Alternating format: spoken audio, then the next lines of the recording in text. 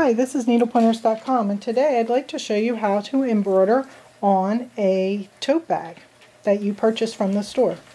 For this project you'll need some pre-made tote bags and some tearaway or cutaway stabilizer and the pattern that you would like to embroider on your tote bag. The patterns I'm embroidering on my tote bags are from Designs by Juju, and if you're interested in seeing more photos of this project or to get the Designs by Juju patterns or other supplies, these tote bags for example, please click the iCard or the link in the description of this video to visit our website, needlepointers.com. By visiting our website and purchasing supplies through our links, you can help us keep making more videos. The first step in this project is to remove the side seam from the bag. The reasoning for this is that when you're embroidering, unless you're embroidering a very small embroidery on here, the hoops are too big to be able to hoop the pattern, the bag, and you'd have to also flip this bag around and make it so that the whole bottom is available to be embroidered on without the bag back underneath.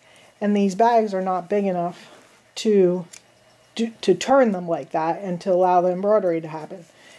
The other thing is that the pattern I want to embroider on this is large, so large that it goes in my large hoop, which is 7 inches by 14 inches. So this is way too big to hoop the bag. So what I'll do is I'm going to remove the side seam, one of the side seams from the bag, so that I can then flip the back out of the way of the bag. And then we'll sew the bag back together after we're done the embroidery. So to do this, I'm going to basically turn the bag inside out, and then using my seam ripper I will remove the stitching of that. So I'll be back in a few after I've gotten this all removed. As you can see, I now have the side seam taken out of the bag. I've also turned the bag inside out, and I've hooped some tearaway stabilizer in my big hoop. You can also use cutaway stabilizer if you prefer. If your pattern is really dense, then you would want to use cutaway. My next thing is I'm going to float the bag on top of the hoop because it's not big enough to hoop. To do this, I found that my bag is pretty much the size of my hoop, so I want to have it centered on my hoop, and so that when I stitch the design on here, it will stitch in the location I want it on the bag. And I want it to be just below, a little bit below the top of the bag and centered side to side. So since my bag is the size of this hoop, I can just line it up on the sides and make sure that it's straight.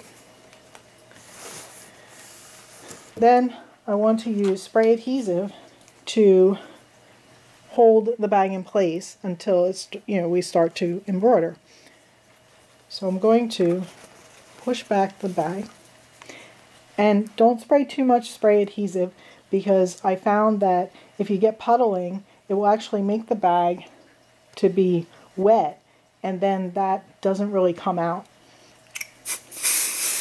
So use a small amount of spray adhesive and then place your bag down. And then I'm going to do the other side. So now it's kind of held in place, it's being held down.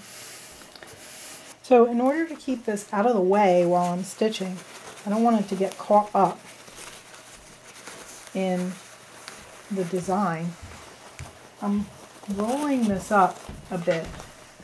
And I'm going to use these little quilters clips that I have and I'm going to clip it to the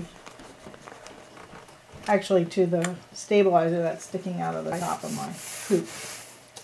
So now I have a nice clear area where my sewing machine can move around and can stitch. Now I have the project hooped and at the machine. And I'm going to start stitching my first stitch, but usually it's best to figure out to make sure where the stitching is going to end up. And my machine has this pattern that will go around the whole area so you can see if you have everything out of the way. And I do, but I'll have to keep an eye when it's stitching along closer to the bottom here. So I'm going to start the first color.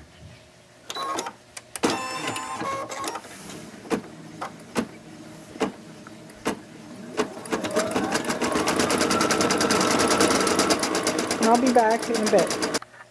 So as you can see, we have the whole thing embroidered and it's ready to come out. So I'll bring this out and show the next step. So next what we'll have to do is re-sew this side seam. And so I'm going to just pin along this edge with the right sides together. So for the first step I'm going to sew a straight seam and with a 1/4 inch seam. I've also threaded my machine with purple thread, which matches the bag color, the bag thread color. So the next step is to finish this edge, because this is going to be exposed inside the bag and we don't want it to fray.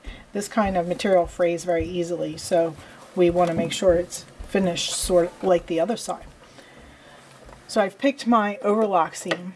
If you don't have an overlock seam on your machine, overlock stitch on your machine, then you can use a simple zigzag and just zigzag over the edge. This stitch goes back and forth and it's more like an overlocking stitch that you would see on the other side. Okay, I've cleaned up the top edge, folded it down, and I've pinned it right where the seam is to hold it in place better. So next I'm going to start top stitching where I stopped a little bit past where I pulled out the stitches. Don't forget to back stitch. I'm just going to do the top stitch all the way down to where I stopped pulling out the stitches. And finally I'm going to stitch along the bottom side of this. Okay, so finally we just turn the bag right side out.